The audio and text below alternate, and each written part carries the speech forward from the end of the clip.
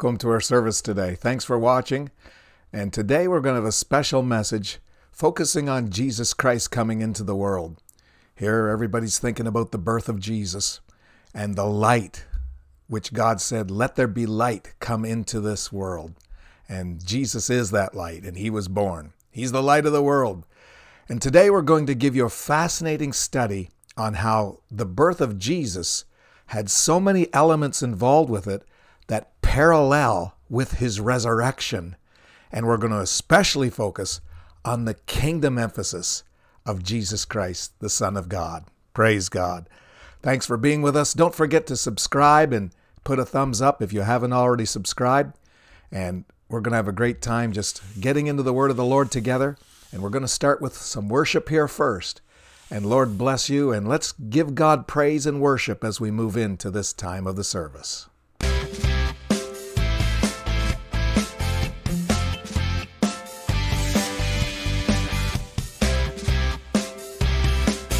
It's time for our offering, and if you'd like to give to our ministry and this is a blessing to you, you can do so by e-transfer or PayPal at bolm.portage@gmail.com or paypal.me/breathoflifechurch.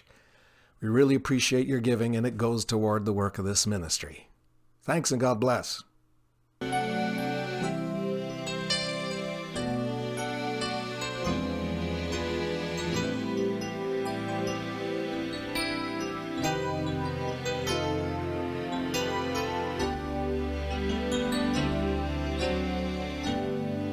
On a night just like this one,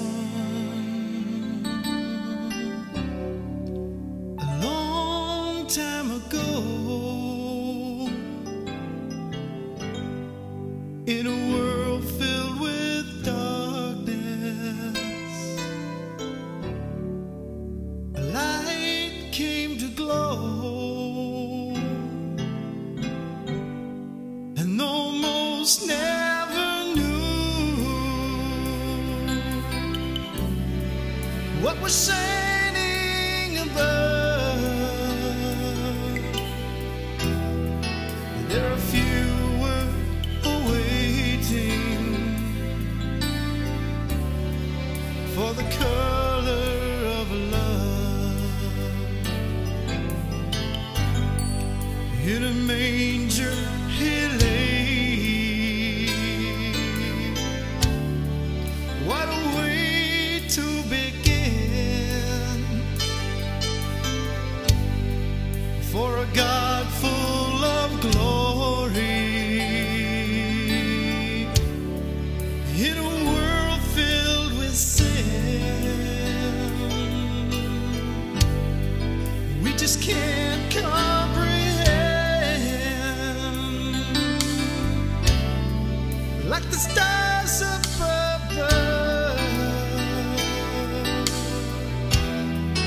Oh, his blood on that cross,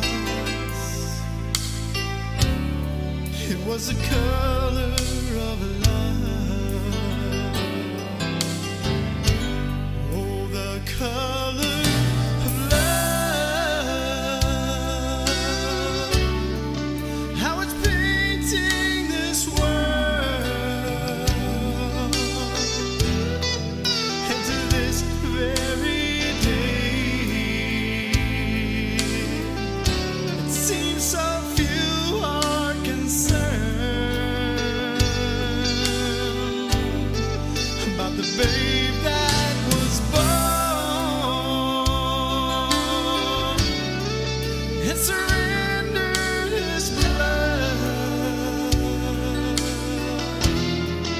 Have we so much to learn about the color of love? Oh, the color of love,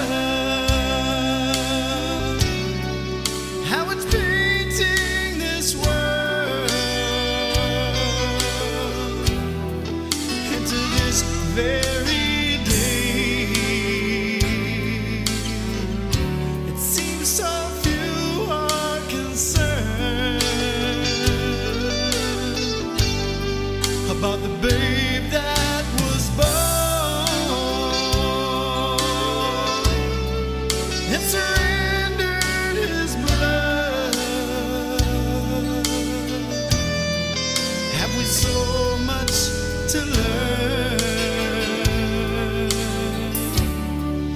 about the color of love.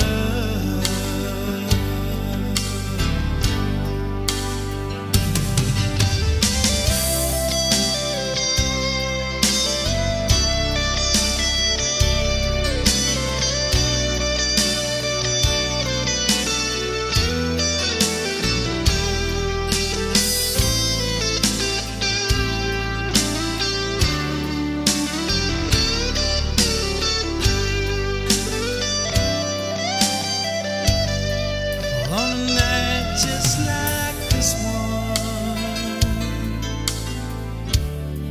it only seems yesterday.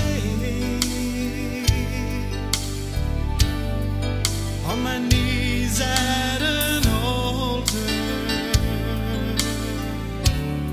to this babe did I pray. Oh, into this very day, well, I just can't get enough of the spirit that flows from the color of love. But have we so much to learn about the color of love?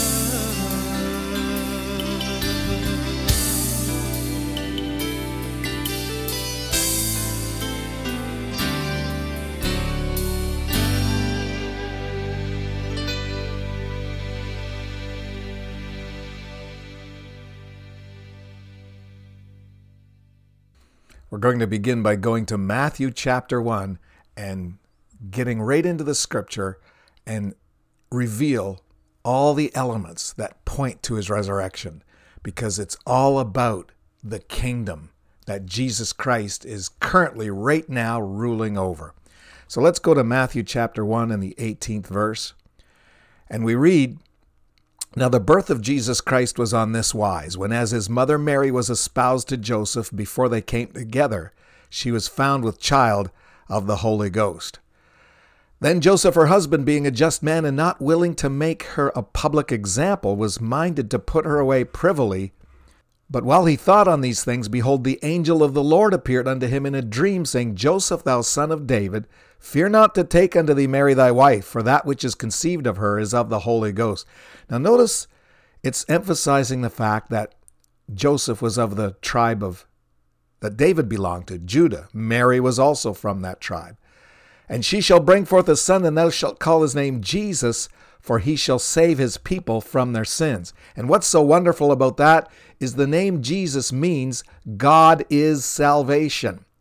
So that's why it says, call his name God is salvation, for he shall save his people from their sins. Now all this was done that it might be fulfilled which was spoken of the Lord by the prophet, saying, Behold, a virgin shall be with child, and shall bring forth a son, and they shall call his name Emmanuel, which being interpreted is God with us. And what's interesting is that Emmanuel is explained to mean God with us right here. But we just read that he would be called Jesus. So why would they call his name Emmanuel according to the prophets?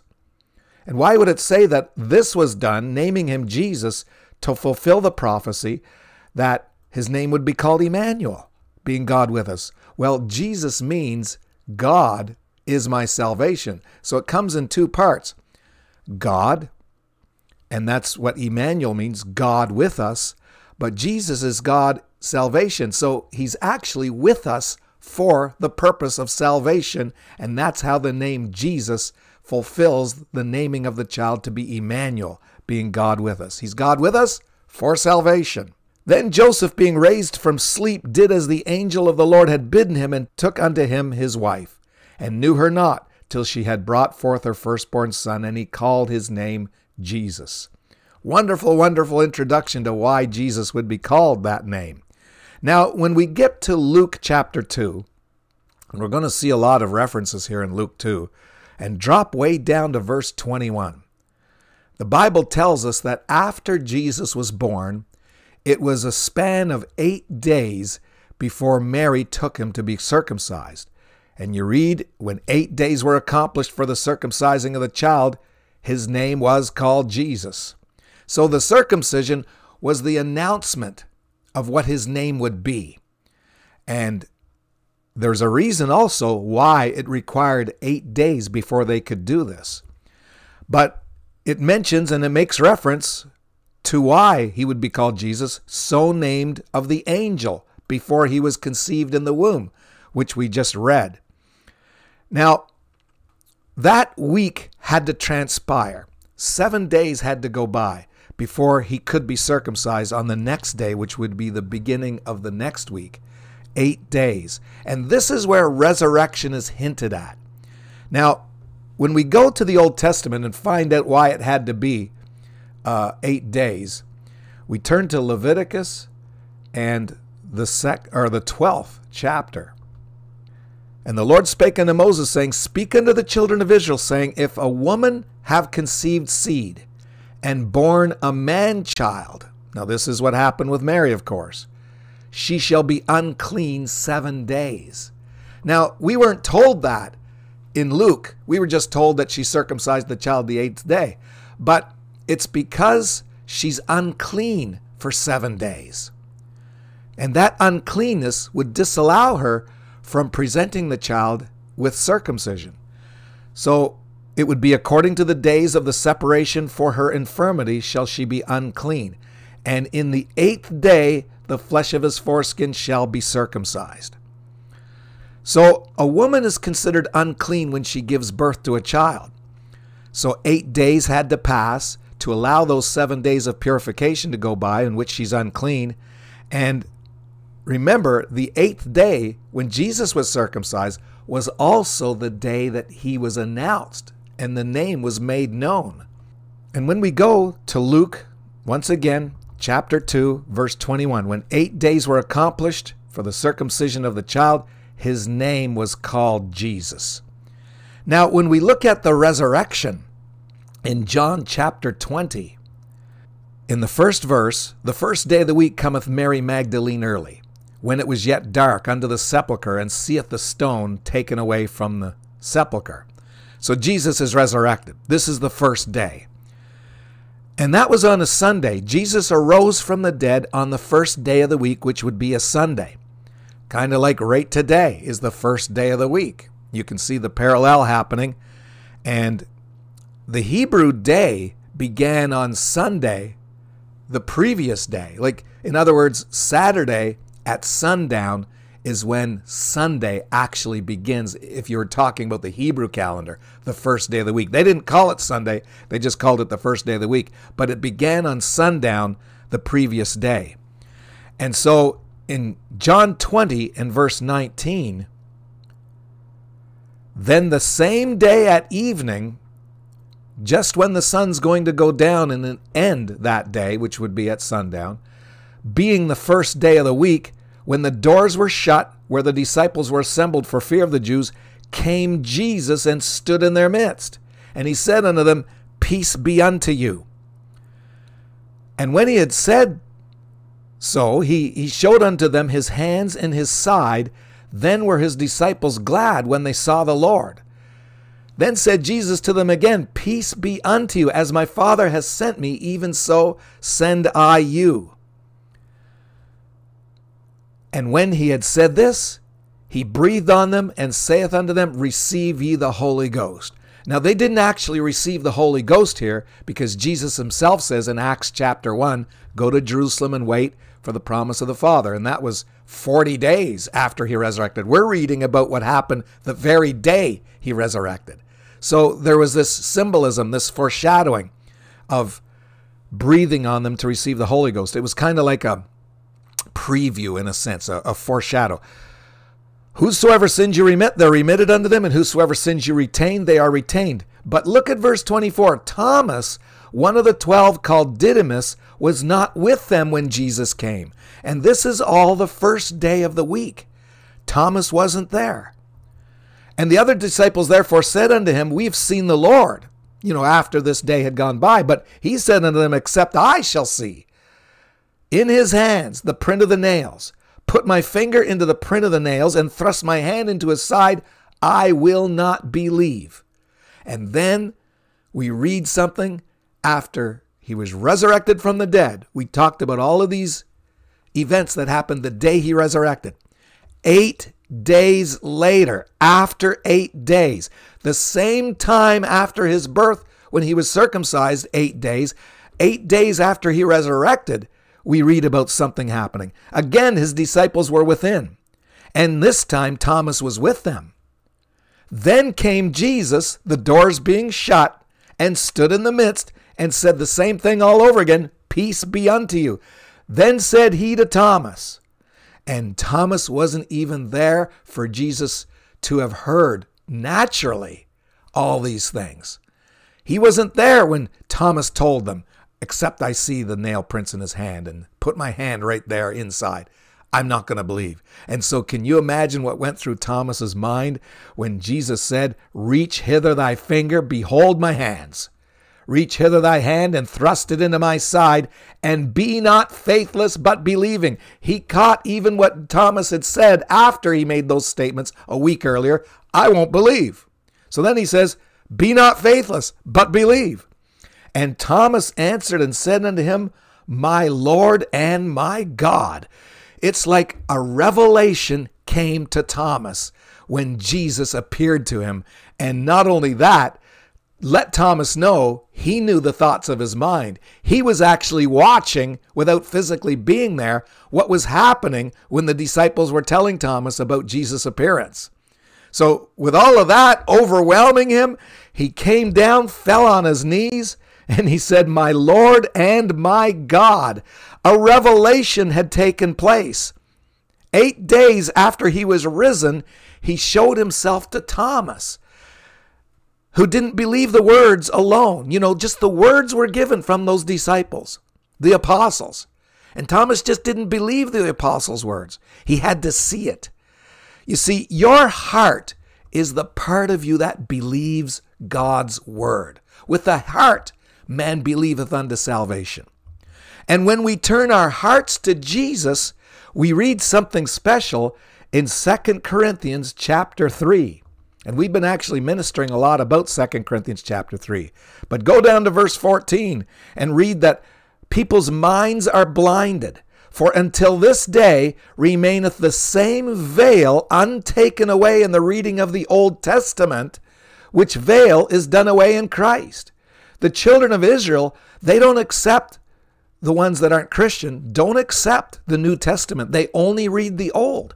But when they stop reading the Old, it says, and their hearts that has that veil on them turns to the Lord. In verse 16, the veil is taken away.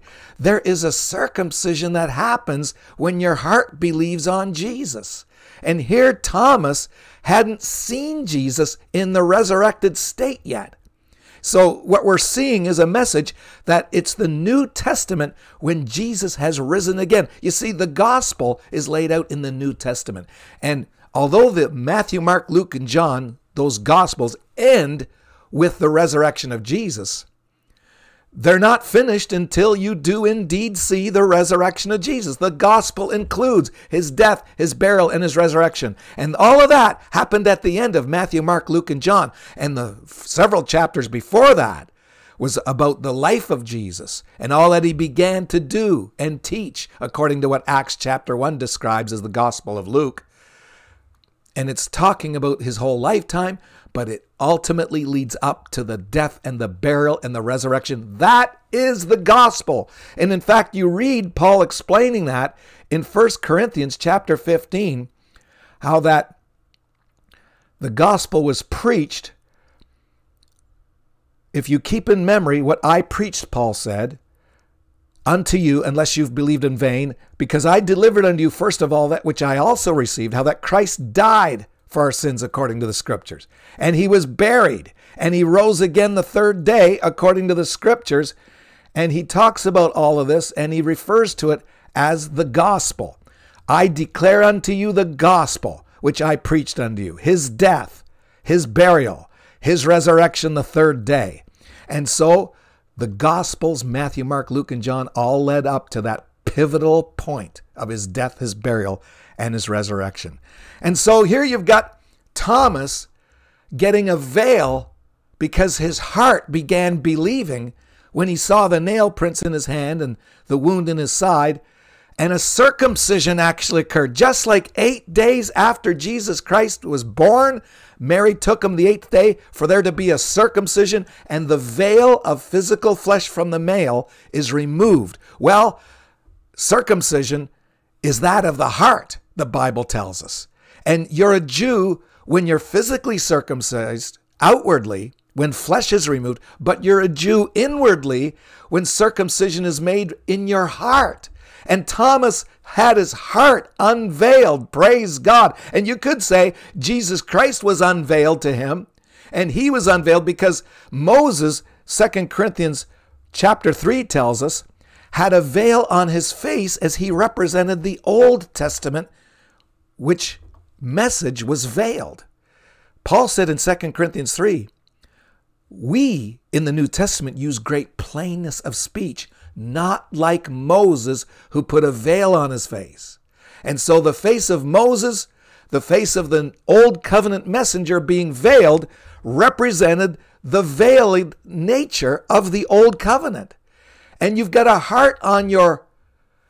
veil on your heart, and there's a veil on Moses' face, which represents the message of the Old Covenant. It was veiled. It had truth concealed in it. That's why we've often said that the Old Covenant is the New Covenant concealed. The New Covenant is the Old Covenant revealed. And there's even the word revelation or revealed means unveiling. Unveiling is what revelation means. And so John tells us about Thomas 8 days after Jesus resurrected, had a revelation of Jesus, had an unveiling. And if the messenger in the old had a veil on his face, and the servant of the Old Covenant had a veil on his heart, then what's happening with the messenger is paralleled in the obedient believer of that covenant. Well, in the New Covenant, Jesus' face is open and not veiled. That's because our hearts are also unveiled. And here, sure enough, at the end of 2 Corinthians 3, with an open face, not like Moses, Jesus' face is open, it's unveiled. We are beholding as in a glass the glory of the Lord, and we're changed into that same image from glory to glory. So just like he said earlier, when your heart turns to the Lord, the veil is taken away. We are changed in the same image because Jesus didn't have his face veiled. It was open and unveiled. And for us to be turned in the same image, the veil comes off of our hearts. We become like him. He's not veiled. We're no longer veiled. Our hearts are wide open now. And the old covenant being changed and giving way to the new covenant. Not that the old was changed in that sense, but a change happened because the old covenant was done away with and the new covenant came in force. So there you see a powerful parallel with the 8th day after Jesus was born. There's an unveiling and his name is made known, Jesus. And that's when his announcement was made, who he was. Jesus means God, my salvation. And Thomas, on the 8th day, sees that announcement and knows that Jesus is Lord. He saw the announcement that Jesus Christ was Lord, physically speaking, in material terms, when Jesus showed him the prints in his hand, showed him the wound in his side. And he became a believer. And it was like Jesus was announced to Thomas at a circumcision of the heart. Praise God. Powerful, powerful. You know, the Bible talks about the spiritual circumcision, even in the Old Testament. It talked about it. If you go to Deuteronomy and you read the 10th chapter, look at the 16th verse. Circumcise therefore the foreskin of your heart and be no more stiff-necked. Even in Deuteronomy 30 and the 6th verse, and the Lord thy God will circumcise thine heart and the heart of thy seed to love the Lord thy God with all thine heart and with all thy soul, that thou mayest live. But that wouldn't happen until the New Testament. You know, in Romans 2, I already quoted it, but let's look at it. Because when you read it, the word really gets in your heart, which is uncircumcised. Romans 2:28. For he is not a Jew, which is one outwardly. Neither is that circumcision, which is outward in the flesh. But he is a Jew, which is one inwardly.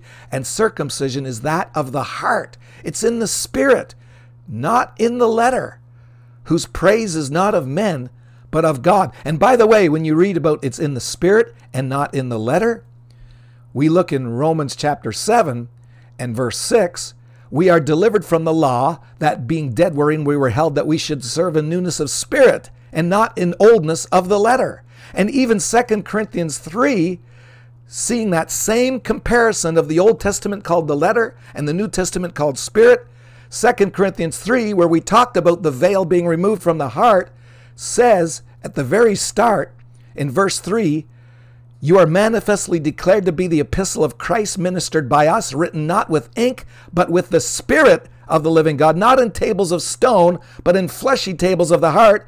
You've got written with ink, the letter, Old Covenant. You've got written with the Spirit in the tables of the heart, the New Covenant. Even the Old Covenant was engraved in tables of stone, the Ten Commandments. But God puts His Word in our hearts.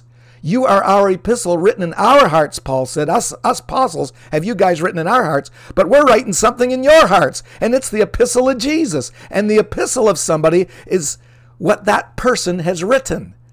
And so he says, Jesus Christ has written in your hearts His epistle. Hallelujah. And it talks about we're not ministers of the letter. He made us able ministers, not of the letter, but of the Spirit, which is the New Testament. So here you've got all of this wonderful picture where when Jesus was born, He was born under the law. So even He was physically circumcised. But when He resurrected from the dead, He brought forth the new covenant where we could be circumcised and get a revelation, just like His name, Jesus, was announced the 8th day when Mary presented Him for circumcision. The 8th day, Jesus was announced to Thomas, and he said, my Lord and my God. So Jesus isn't just the name Jesus that's being presented to Thomas. It's the fact that Jesus means Lord and God. Hallelujah. Jesus is Lord and God. Amen. And some people think, well, Jesus really wasn't being said to be God when Thomas said it. It's like somebody saying, oh my God. That doesn't mean what you're looking at is necessarily God. But in this case, it was. It's not like that with Thomas. He was identifying Jesus as Lord and God. What a revelation. Praise God. And of course, we can't go without going by Colossians chapter 2, verse 11 and 12 when we're talking about circumcision. Because in whom you are circumcised with the circumcision made without hands. In putting off the body, you see, the flesh from body was removed in natural circumcision. But in this case, it's not just flesh. It's the body of the sins that are of the flesh. Sins by the circumcision of Christ. Buried with Him in baptism, wherein you are risen with Him through the faith of the operation of God. Isn't that interesting? Oh, God's just showing me something here right now. Jesus Christ was resurrected. And then 8 days after He was resurrected. And the Bible actually even calls His resurrection being firstborn from the dead. The firstborn from the dead. And that's also in Colossians. When you go to chapter 1, and I'll get back to chapter 2 here in a minute. But when you read chapter 1, it talks about Him being the firstborn from the dead in verse 18. It's even using His resurrection from the dead and calling it a birth. No wonder His physical birth in Bethlehem had so many references and shadows of His resurrection, because it would be a birth from the dead, though. And so now that you've got this happening, in Colossians 2, verse 11 to 12, Jesus Christ resurrected, and Thomas saw that in an unveiling of his heart. And he said, my Lord and my God. He was announced to Thomas as Jesus, the Lord and God. Where in the natural circumcision, Jesus' name was announced by Mary to everybody. But oh, what a greater experience of an unveiling. Circumcision is literally an unveiling of the flesh. And here, this unveiling happens, and it happened after Jesus' resurrection with Thomas, but it also connects us. We also are risen with him through faith. So there's a resurrection happening in us. When we get our hearts circumcised, folks, there's a resurrection happening to us, which all is wrapped up in Jesus Christ resurrecting and 8 days later showing himself to Thomas. And I'm resurrected. I really am alive. Thomas said, I'm not going to believe. And Jesus said, well, guess what, Thomas? You're not only going to believe when you see the nail prints in my hands and the wound in my side that I resurrected, but this is going to be a means for you to be able to resurrect, because a veil is coming off of your heart, and we are circumcised with a circumcision made without hands, wherein we are risen with Christ from the dead. See how it's all connecting it all together. Praise God. What a declaration. Now, then there were several more days after Mary saw Jesus Christ circumcised that are associated with events that happened after Jesus' resurrection. When you go back to Luke again and read verse 22, Luke 2 and 22, and when the days of her purification according to the law of Moses were accomplished, they brought him to Jerusalem to present him to the Lord. So now there's more. Remember, there was 7 days that she was unclean, and then the 8th day they'd circumcise him. Well, we read about that in verse 21. 8 days were accomplished. There was a circumcision. But then there were more additional days called the days of her purification. And we're going to take you to the law of Moses, because Luke doesn't tell us how many days that was. He doesn't give us how long the days of her purification was in Luke 2. But when they brought him after those days, they brought him to Jerusalem to present him to the Lord. So let's go back again to Leviticus 12, because that's where you find out how many days there are. Isn't the Bible just wonderful how it all pieces this together? In Luke chapter 12, verse 4, talking about the 8th day, just like Luke 2 did, and then the very next verse, there's more additional days, just like Luke 2 did. The very next verse, she shall then continue in the blood of her purifying 33 days. So 33 more days. She shall touch no hallowed thing. That's why she couldn't come to the temple for 33 days after he was circumcised. Nor come into the sanctuary. Actually says it. Until the days of her purifying be fulfilled. So here you're finding why, or you're seeing how many days there was after the circumcision. 33 days. Now, the sanctuary that she can't go into is the temple that Mary went after those days of purification were fulfilled, so she could present Jesus to the Lord. Before she could do that, you read of 2 time periods. 8 days to allow her to experience 7 days during her uncleanness. 33 more days for her purification. And then when we go back to Luke again, chapter 2, and when the days of her purification were done, she presented them to the Lord, as it is written in the law of the Lord. Now notice this. Every male that openeth the womb shall be called holy to the Lord. Now I want you to particularly note those words. He's actually quoting the Old Testament. I'm going to take you to that quote here in a minute. But notice when he's quoting it in Luke, it says, every male that opens the womb shall be called holy to the Lord. Don't forget that title, holy to the Lord. And then in verse 24, and to offer a sacrifice according to that which is said in the law of the Lord, a pair of turtle doves or 2 young pigeons. Remember that as well. Mary offered a pair of turtle doves and 2 young pigeons in sacrifice. You don't often hear this when people preach about the birth of Jesus. So to bring sacrifices was necessary for the birth of the child. But she couldn't do that until after 7 days, plus 33 more days, so she could enter the temple. And she was unclean 7 days, and then she had to be purified for an additional 33 days. And after the 7 days, the 8th day, the beginning of her additional 33 days, that's when the child was circumcised. So we have to go back again to Leviticus. So Leviticus chapter 12, verse 6. And when the days of her purifying are fulfilled, for a son or for a daughter, she shall bring a lamb of the first year for a burnt offering, and a young pigeon or a turtle dove for a sin offering, unto the door of the tabernacle of the congregation, unto the priest. And who shall offer it before the Lord, and make an atonement for her. This is vitally important in this message this morning. Don't forget this. An atonement for her. She was unclean. You have to have a sacrifice, and you have to have an atonement by that sacrifice because of her uncleanness. And she shall be cleansed from the issue of her blood. That's what the atonement would do. This is the law for her that hath borne a male or a female. And if she be not able to bring a lamb, now notice in Luke 2, we don't read about Mary bringing a lamb. But if she can't bring a lamb, then she shall bring 2 turtle doves or 2 young pigeons.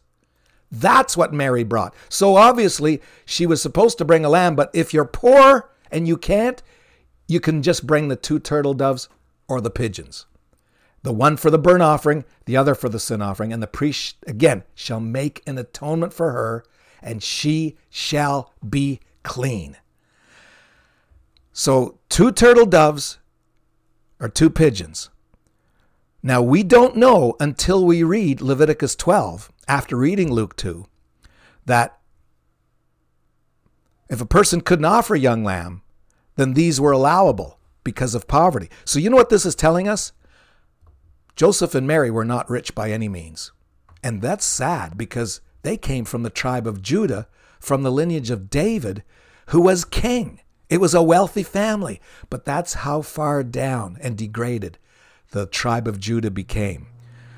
David the king, he had luxury, he was royal, but look at the poverty-stricken state of Mary and Joseph by the time Jesus is born, centuries later. Just like the human race, the family was rich. It was kings. Adam was a king, but because of sin into which Adam went, now the family has gone to poverty. There's even a message there about how Jesus came to bring that back. So she had to go to the temple, offer that sacrifice of atonement for her because of her uncleanness. But that wasn't all. We also read that the male child was called holy to the Lord. Now let's go to Numbers chapter 3. Who knew there were so many verses in the Old Testament that deal with the time of the birth of Jesus? Numbers chapter 3, verse 13. Because all the firstborn are mine, for on the day that I smote all the firstborn in the land of Egypt, remember the Exodus? I hallowed unto me all the firstborn in Israel, both man and beast, mine shall they be. I am the Lord. So the firstborn belongs to God. And that's related to the Exodus, because if you go to Exodus and you read chapter 13 and verse 2, sanctify unto me all the firstborn, whatsoever openeth the womb among the children of Israel, both of man and of beast, it is mine. Now, Luke referred to that very verse in Exodus 13 and 2. Read it again before we go to Luke. Sanctify unto me all the firstborn, whatsoever openeth the womb among the children of Israel, both of man and of beast, it is mine. Notice he says, because it's mine. Well, when you go to Luke, and that's where I told you to remember that he's quoting the Old Testament, and I just showed you what verse he was quoting now, Exodus 13 and 2. When you go to Luke 2 and 23, as it is written, for every male that openeth the womb shall be called holy to the Lord. See, Exodus says, it is mine, but Luke says, holy to the Lord. And I don't know if you knew this or not before, but the word holy means belonging to. In Old English, you could say that that purse sitting on that bench is holy to that woman. Now, that doesn't mean that she worships that purse, but it does mean it belongs to her. The Old English word holy meant belonging to. So if it's holy to the Lord, then it belongs to the Lord. If it's holy to the Lord, in Luke 2 and 23, that's why Exodus chapter 13 says, it's mine. Hallelujah. It's mine. And there's a powerful message we're going to bring out as we talk about this. Praise God. Holy means belonging to. Now, watch how this works out. So there were 3 Old Testament laws that we've already showed you that were related to Jesus' birth. Number 1, the mother's unclean for 7 days. So the next day, the child is circumcised because she's got to bring it to the house of God. Number 2, after that 7 days, there's 33 more days of a period called purification. And then she offers atonement sacrifice for her uncleanness at the temple. The child is then dedicated to God as the firstborn because God saved it by a lamb back in the Exodus when the firstborn would have died if it hadn't been for the Passover lamb. Are you getting the hint of who Jesus is? The Lamb of God that takes away the sin of the world. Hallelujah. So this brings us 7 days plus 33 more days, which equals 40 days. Now, a very common Old Testament time period is 40 days. 40 days and nights the rain fell for the flood. 40 days and nights Moses was in the mountain. 40 days and nights Nineveh was going to be destroyed after Jonah preached. Look what happened after these 40 days in Luke chapter 2. Praise God. As we go to Luke chapter 2, we read in verse 25, "And behold, there was a man in Jerusalem whose name was Simeon. And the same man was just and devout, and he was waiting for the consolation of Israel, and the Holy Ghost was on him. It was revealed unto him by the Holy Ghost that he wouldn't see death before he'd seen the Lord's Christ," or the Messiah. "And he came by the Spirit into the temple. And when the parents brought in the child Jesus to do for him after the custom of the law, then took he him up in his arms and blessed God and said, Lord, now lettest thy servant depart in peace according to your word. You told me I'd see the Messiah and then I'd die. For my eyes have seen thy salvation." Now notice what he's calling Jesus.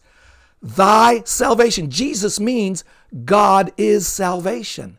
And this man took this baby up, held him up in the air to God, and said, "This is your salvation." Now, what did the woman have to do to the baby on the 40th day after his birth?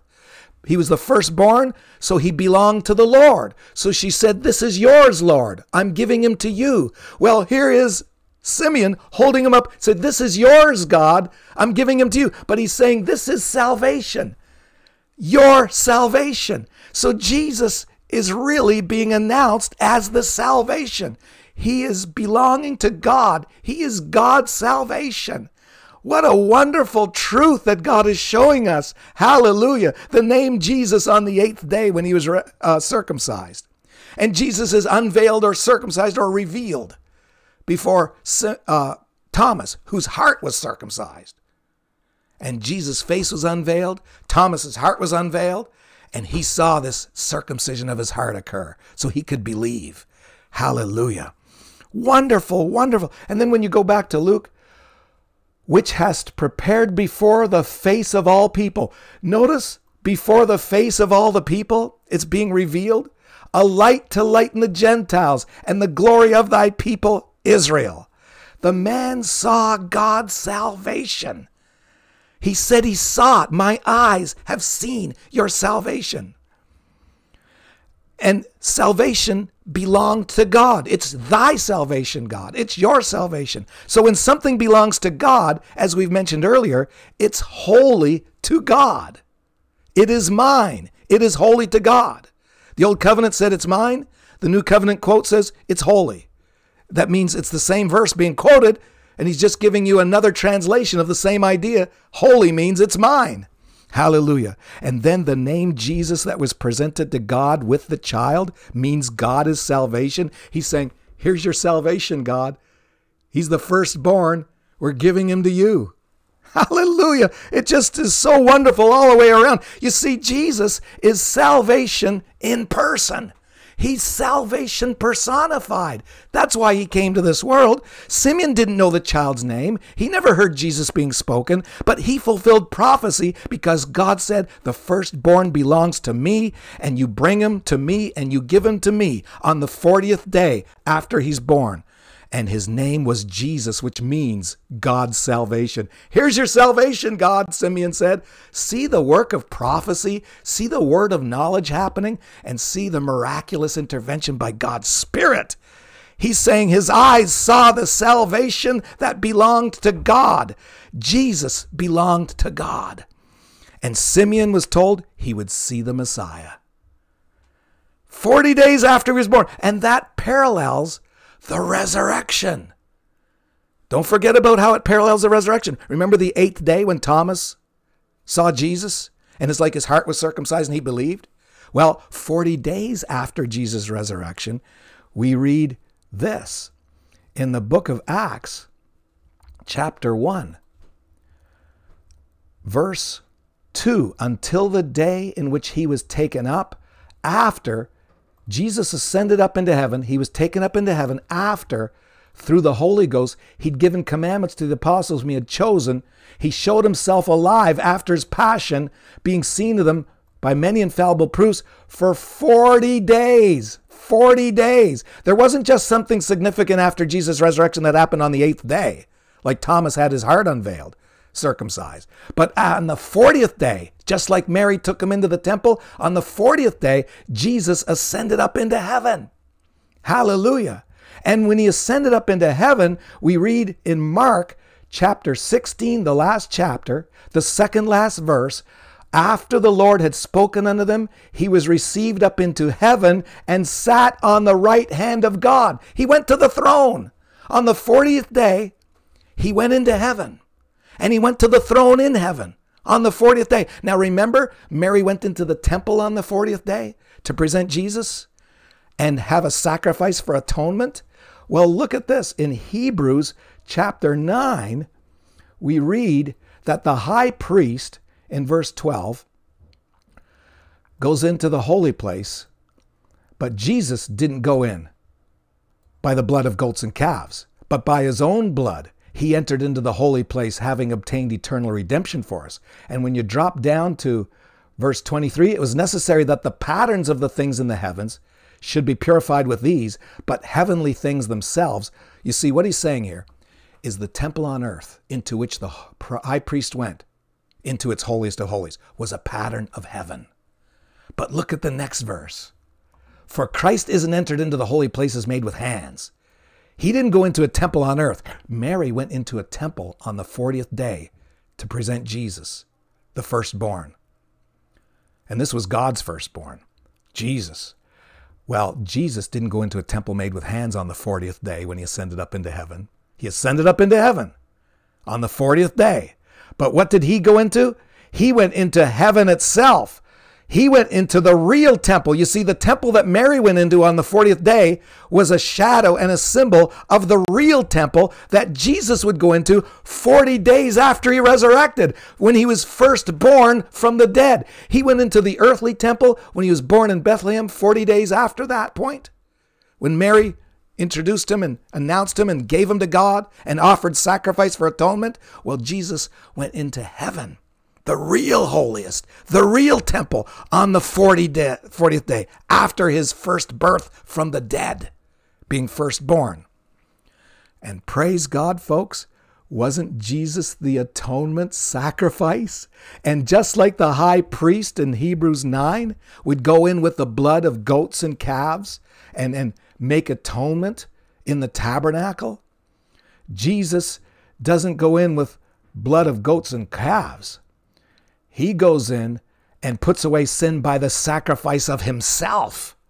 Hallelujah. He goes into heaven itself with his own blood. The high priest entered in every year with the blood of others. Well, he went in with his own blood. And he made atonement for the world, just like Mary had to bring a sacrifice of pigeons and turtle doves as atonement. 40th day after Jesus is born in the temple. 40 days after Jesus is the firstborn from the dead in resurrection, goes up into heaven, and he's the atonement sacrifice for the sins of the world. She was unclean for all of those 39 days. And on the 40th day, she went in, had the sacrifice for uncleanness. Well, Jesus went into heaven and took the blood of his sacrifice, made atonement in the holiest of holies for the sins of the whole world that were unclean. We all were unclean. Amen. And in closing, I want you to see this. All the kingdom emphasis, because look what happened at his birth. Oh, thank you, Jesus. You see, he came to be king, and that already happened. In Luke 1 and verse 31, we read, "Behold, thou shalt conceive in thy womb," Gabriel told Mary, "bring forth a son. You will call his name Jesus. He's going to be great. He's called the Son of the Highest. And the Lord God shall give unto him the throne of his father David." This was announced before the birth of Jesus. "The throne of his father David, and he shall reign over the house of Jacob." And when you go to Acts chapter 2 and you read Peter's sermon and you go to verse 33, we read, "Therefore, being by the right hand of God exalted, and having received of the Father the promise of the Holy Ghost, he hath shed forth this which you now see and hear." He's at that throne. He's at that throne of David. And just in case people don't think that's the throne of David because it's in heaven, look what he said a little earlier. He said in verse 30, speaking of David in verse 29, David was a prophet, not just a king, knowing that God had sworn with an oath to him that of the fruit of his loins, according to the flesh, he would raise up Christ to sit on his throne. Well, that's why verse 33 says, "Therefore, being by the right hand of God exalted, he's received of the Father the promise of the Holy Ghost." He's on that throne. He's on that throne. Hallelujah. Because he's on that throne, Peter said the Holy Ghost is coming down. So the kingship that he was spoken about to experience and receive before his birth, he got that when he entered heaven and sat on that throne. Remember, the holiest of holies on the earth had the Ark of the Covenant with the mercy seat on it? Well, if heaven is the real temple, the real holiest of holies, and Jesus went into heaven in the real holiest, and he went and sat on the right hand of God, that mercy seat on the ark represents the throne that Jesus sat on. In other words, he's king. That's why all of these words of his kingship when he was born parallel his resurrection, because that's when he went into heaven 40 days after his resurrection and ruled as King of Kings and Lord of Lords ever since. And in the book of Acts, they said, hey, Israel and its leaders were talking to the Roman government. These Christians, there's another way that they're teaching, which is contrary to what we believe. They're talking about another king, namely Jesus. Another king, namely Jesus. That's what the early church preached, King Jesus. Hallelujah. And Zacharias, the father of John the Baptist, in chapter 1 of Luke, verse 59. Look what Zacharias said in a prophecy. Praise God.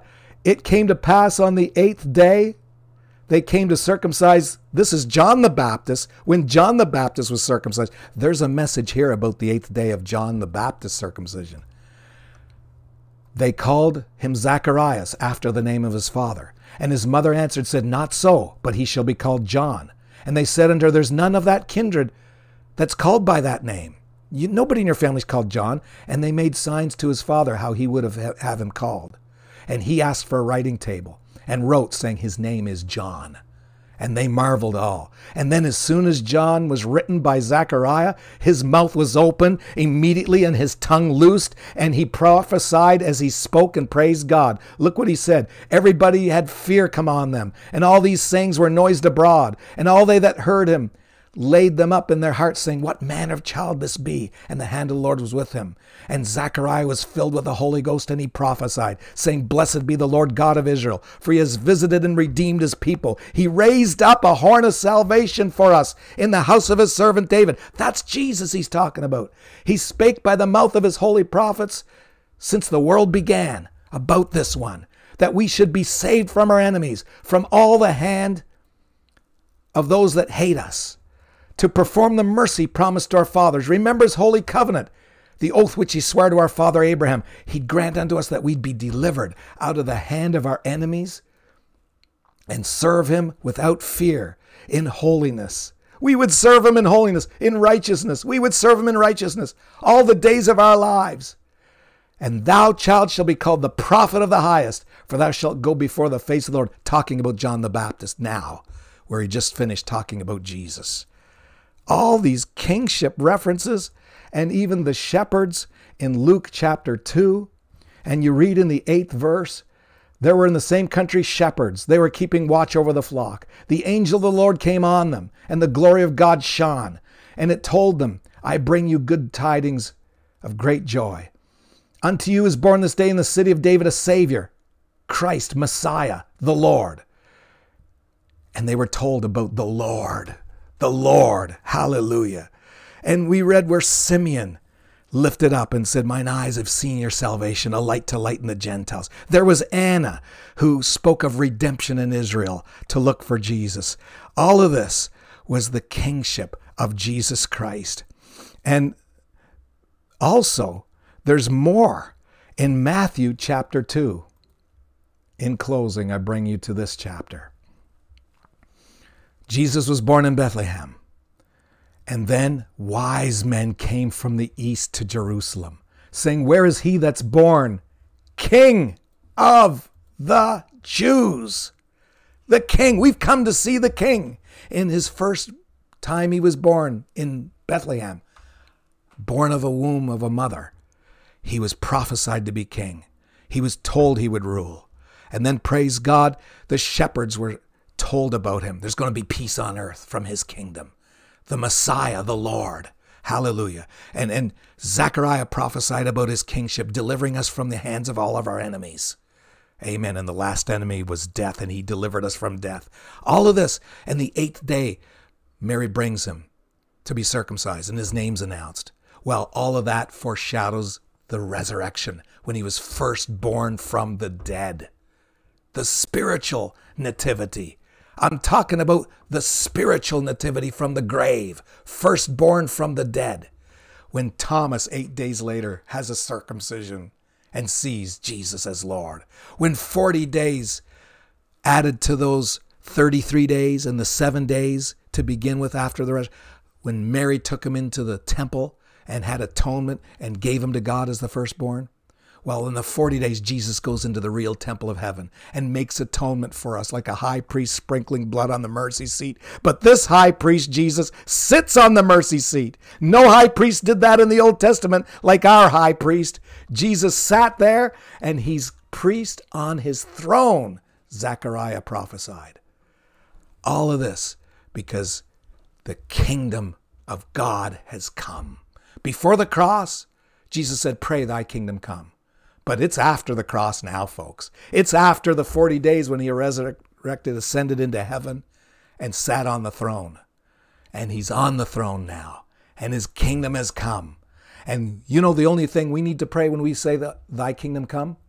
Let it come through us, because it's here now. It just needs to come through you. It needs to come through me. Folks, aren't you glad Jesus is born King of Israel, King of the world, King of kings, and Lord of lords? And we're in his kingdom now. I hope this message has blessed you. Watch it again, because we covered a lot of those parallels. And if you'd like to get this in my book, I wrote the spiritual nativity, the resurrection, Jesus Christ and the spiritual nativity, and you could get it at Amazon. God bless you so much. Amen and amen.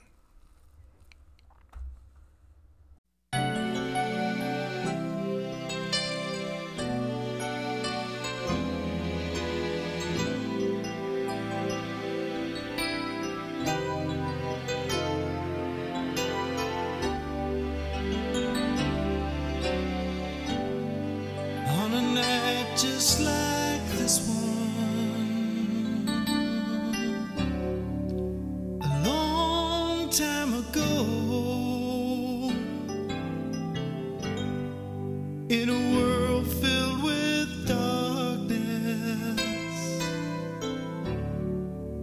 a light came to glow, and almost never knew what was shining above. There are few were awaiting for the color of love. In a manger he lay. What a way to begin for a God full of glory, in a world filled with sin. We just can't comprehend, like the stars up above. Oh, His blood on that cross, it was the color of love. Oh, the color of love, how it's painting this world, and to this very day, it seems so few are concerned about the babe that was born and surrendered his blood. Have we so much to learn about the color of love? Oh, the color of love, how it's painting this world, and to this very day, it seems so few are concerned about the babe that was born and surrendered his blood. Have we so much to learn about the color of love?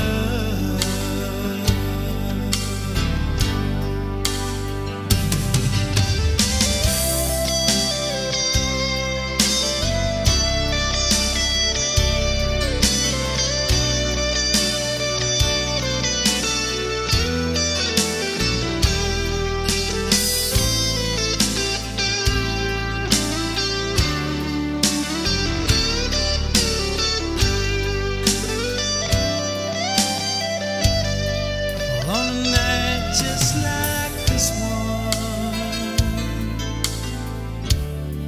it only seems yesterday, on my knees at an altar, to this babe did I pray.